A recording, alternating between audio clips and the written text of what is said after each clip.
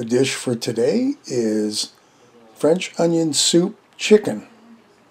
Sounds a little weird, but it's a great dish and really tasty. So if you like onions and chicken and French onion soup, you're going to love this one. Well, the first thing, of course, we're going to need is chicken. So I've got 3 chicken breasts that we're going to pound down to try and get them as even as we can. These things are huge. I don't know what they did to chickens, but man, oh man, they're big. We're going to pound them down. I figured this out, that if you take a large freezer bag, instead of just putting it in plastic wrap, it doesn't spray all over the place. Keeps it pretty well within the bag as long as you don't hammer too hard, and it does a good job. So that was the first chicken breast. Now we got the second and of course the third. Pound them down to a reasonable size. They're roughly the same as you can see here. But they're big, which is good because that's going to give us more meat for our dish. Now over in a pan, I've caramelized the onions. I used about a large onion, maybe not quite. And I chopped it into slices and pieces, kind of just to mix it up. They're ready, so we're going to put them in a dish and put them aside till we need them, because that is part of our dish. And there you go, you see about how much I got. If you want more, make more. Now into a bowl, we're going to make a coating for our chicken. 2 tablespoons of extra virgin olive oil, which I didn't think was enough, but hey, it worked out. Next up is a ½ teaspoon of oregano, followed by a ½ teaspoon of salt, and a ½ teaspoon of pepper. And lastly, a ½ teaspoon of basil. The recipe also called for a ½ teaspoon of thyme. Didn't have any time. Anyway, now we've got to coat our chicken, which can be problematic. It's kind of like French toast. You know, French toast, all the cinnamon comes out on the first one. Well, all the pepper and that came out on the first chicken breast. So we're going to fix that though. So we'll grab the second one and coat that as best we can, and then the third one we're going to kind of coat it with the first one. We're going to mix around. We're going to get it even as we can. My hands were all full of oil. I didn't want to start remixing another one, and there was a lot on the first chicken breast anyway, which I thought was a little too much. So the third one kind of soaked up some of the spices from the first one, and it all worked out fine in the end.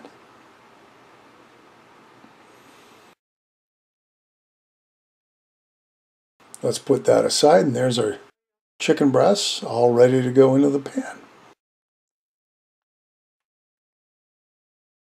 Now when you use a skillet, a tablespoon of oil into a pan. Now whatever pan you use, make sure it's oven ready. If you don't, you could have issues. So this one was. In goes our chicken. Now these things are big. I mean, it just barely fit in this big frying pan. But they will shrink down once they're cooked. Of course, it's on medium heat. And away we go.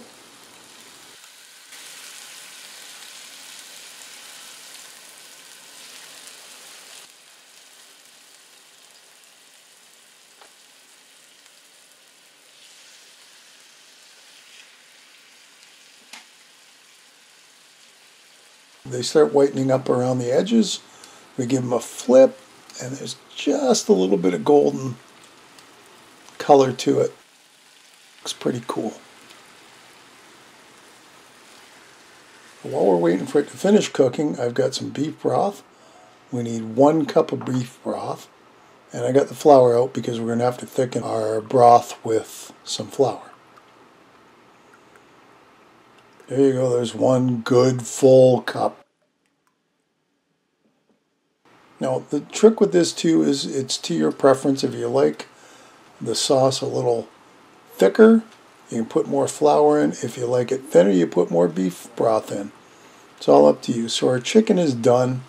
Turned it over. It looks pretty close to being done. And this is going to go in the oven anyway, so it doesn't have to be 100% cooked as long as it's close. We're going to take these off.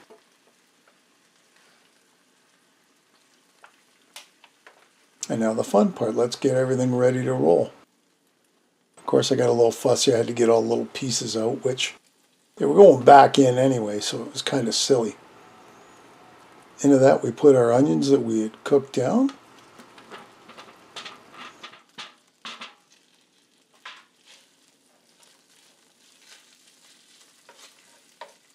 And to that 2 tablespoons of flour.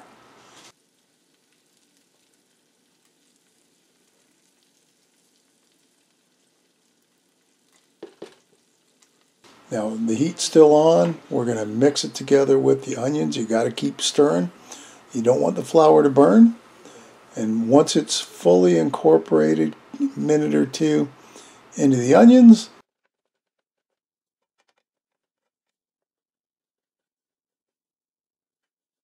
now we're going to take some of our beef stock. I don't want to pour the whole thing in, so I put maybe about a quarter, a third in, and kind of scrape the bottom and kind of got it going. You can see how the broth is bubbling up a bit. Well, we get that all on a stir, and then we will pour in the rest of our broth. Well, it's still a little runny, but once it comes up to a boil, it will start thickening. And as we keep stirring, you can feel it getting a little thicker, getting a little thicker. We're going to let this sit while we go get our chicken ready, and you'll see the difference between this and a few minutes later when we let it sit. So here's our 3 chicken breasts. They seem really big, so I'm cutting them in half. That way they're in decent sized portions. Plus, if there's any leftovers, you know, they'll stack on a plate a little easier than those big ones.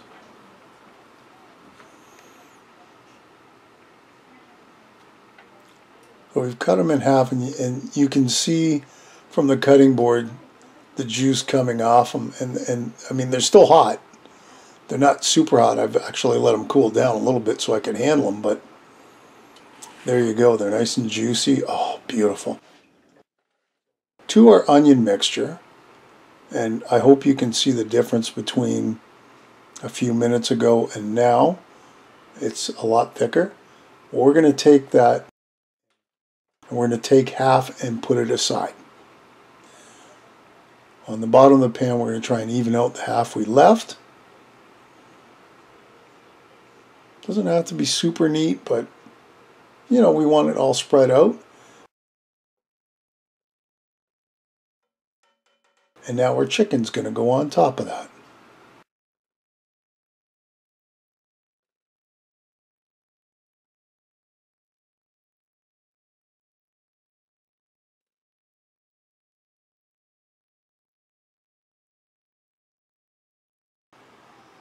Our chicken's in.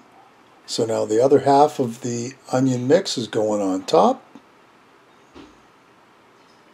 So that's looking good, but we're not done yet. Now this wasn't part of the recipe, but I had 2 slices of provolone in the fridge that, hey, we needed cheese.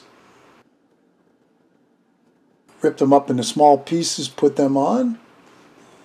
Along with that, I also had a couple pieces of Swiss I needed to get rid of, so I threw that on. And there you go. Isn't that good? Well, but that ain't it. We need more cheese. I had the tail ends of Gruyere from making French onion soup, so we shredded that up, and that's going on top. So you got 3 cheeses on that. Isn't that cool? And that's about a cup right there. So the other one were slices. This is the end of a chunk I needed to use up.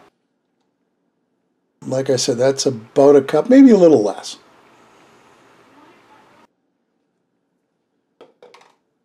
Now I'm putting pepper on just to season it a bit. Any other kind of spice you want to put in, be my guest, it's your dish. The last step is into the oven, 350, 8 to 10 minutes, till all the cheese is nice and bubbly and melty. That's what it looks like. Now that is good food. So we're going to take that off the cutting board and get it on a plate. There's a plate, just like that. Now we'll put that, see how that chicken, that's a nice portion size right there. So don't worry about it. If you really want more, you just put 2 pieces on. That looks fantastic, and it tastes just as good as it looks. So I hope you'll try this. As always, if you do, leave me a comment below. Let me know how it works out. Give me a thumbs up. I'd sure appreciate it. If you haven't subscribed, please do. Feel free to share this and any of my other videos. And as always, thank you for watching, and we'll see you next time. Bye for now.